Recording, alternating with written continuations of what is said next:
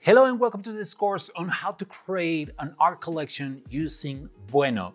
So now we imported all of our artwork into Bueno and we're ready to start previewing how it looks. So here in Bueno, you're going to see there are different tabs. There's a preview, manage, settings, launch tabs.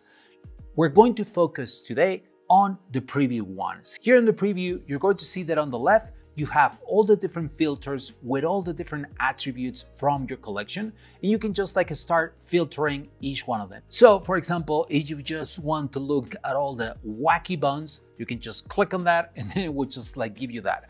At the same time, you're going to see here on the top that you can just clear those filters too. You can add multiple filters and then clear them all here. Now, another thing that is really cool is that you can also just search for anything. For example, the same trait, wacky, you can just start searching for wacky and then you can start seeing all the ones. For example, let's search for crown.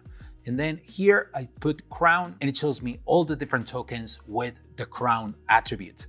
Now, another thing is that here we can see it visually. We can just click on it and see the different traits of each one. That is so cool, right? And you can even press the left and right keys on your keyboard and just go through each one of them.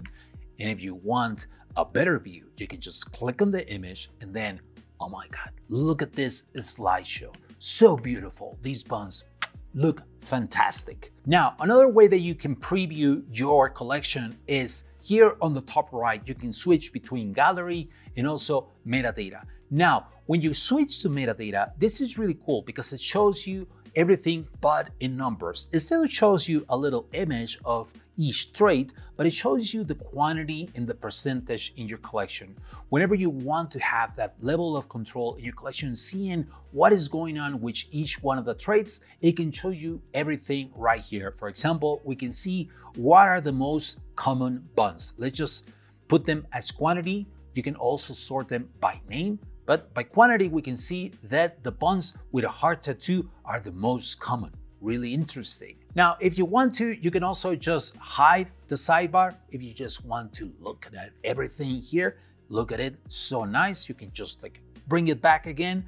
Also, something that is really useful is here, you can even change the amount of the token set. So right now, by default, it's just 10,000, but you can change it to, let's say, 666. So you just change it like that and you can refresh it at any time. You can just regenerate the preview every time, quickly, like that. Regenerate the preview, give me another set, Bueno. Look at that. So that's a way that you can preview your collection. You can just click on it, see all the different details of each token, and you can even just preview it as a gallery.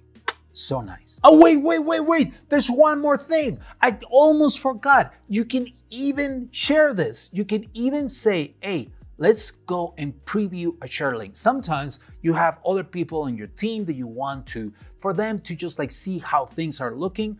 You can have a preview share link that others can see. And that's really useful. Now, another thing that I forgot, you can sort by rarity score.